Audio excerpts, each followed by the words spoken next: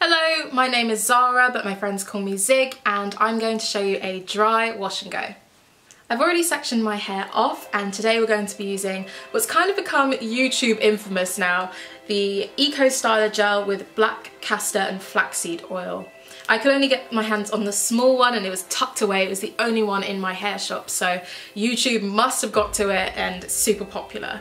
I got the idea to do a dry wash and go from Geri Geraldine the Great, and I'll leave her video in the description box. I'm going to spritz my hair liberally with water.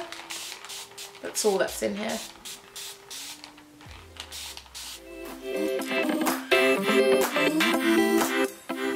So this is what my hair starts to look like when water hits it, and my strands are fine to medium, so they do what the heck they want. So the idea is that we're going to clump them together to make them a bit more uniform, larger and more defined.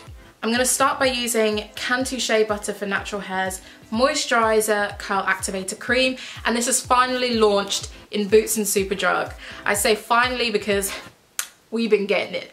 We've been getting it, but it's good to know that it's like more readily available and it's super affordable. It's quite thick. It's only like a smidgen lighter than the coconut curling cream, so I'm using a very little amount because also it spreads super easily, so I don't want to overload my hair with product.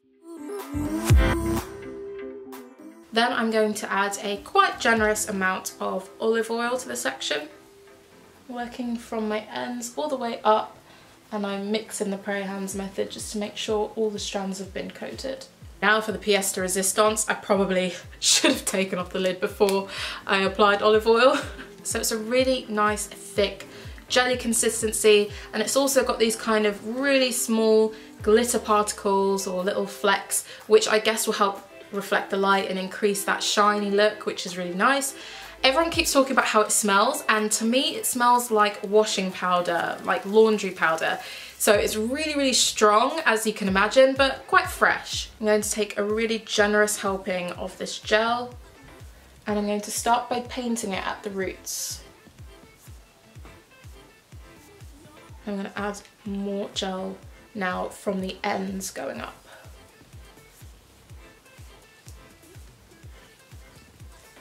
And I'm kind of, because it's the back section, it's a bit harder for me to, you know, prayer hands from the roots, so I'm kind of using my thumb and pointer finger to smooth it down like this. See already? It's weighing my hair down and it's sticking them together.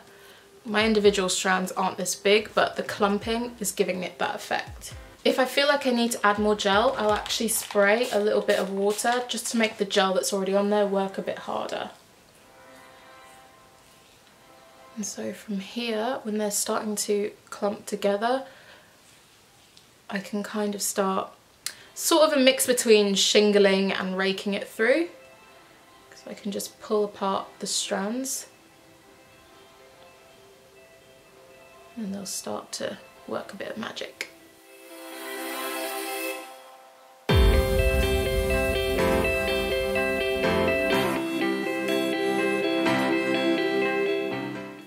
That's what the back section there is starting to look like, and I'm going to use a small hairband just to tie at the roots to stop it from really, really shrinking.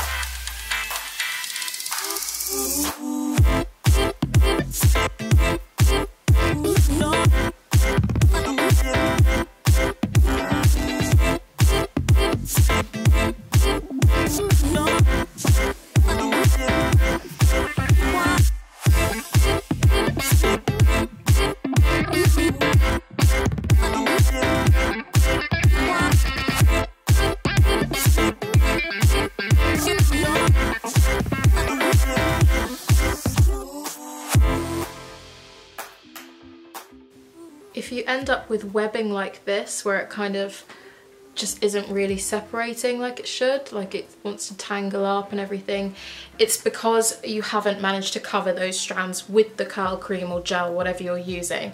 So you want to go back in and smooth it through and make sure each of the strands have been coated. effectively before you try to separate or let them clump together.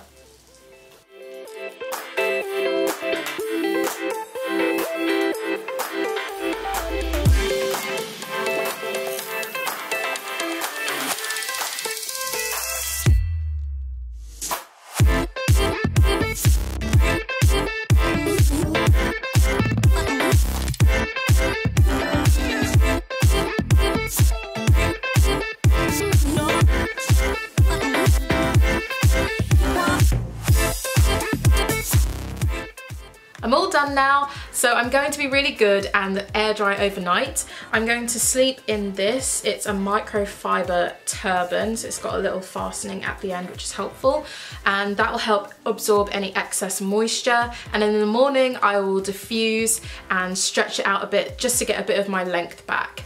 But for whatever reason, if it doesn't work, I thought I would show you close up.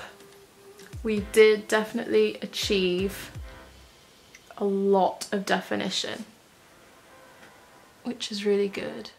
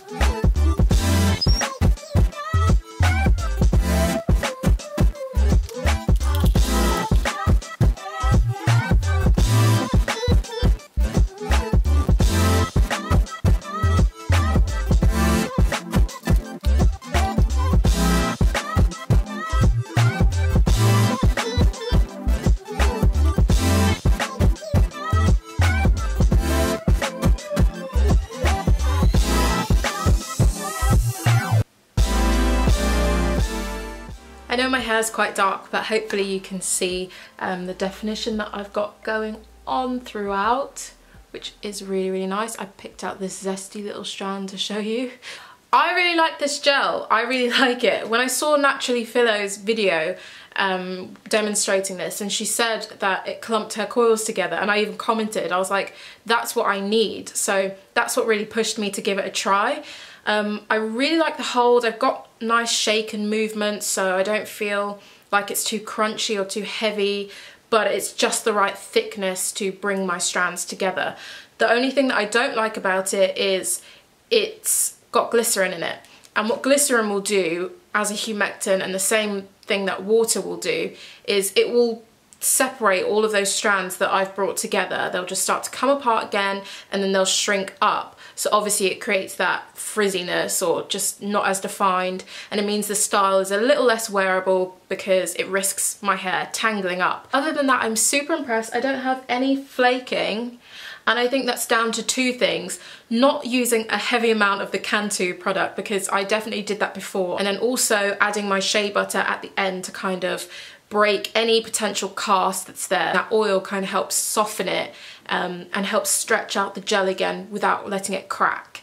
I have a few other kind of wash and go tricks up my sleeve that I want to try to see if I can get my greatest wash and go of all time, so definitely stay tuned for that. And let me know if you've tried the Eco Styler gel or any of the other ones and what you think about it. I'd love to know in the comments. Thank you so much for watching, and I will see you next time. Bye!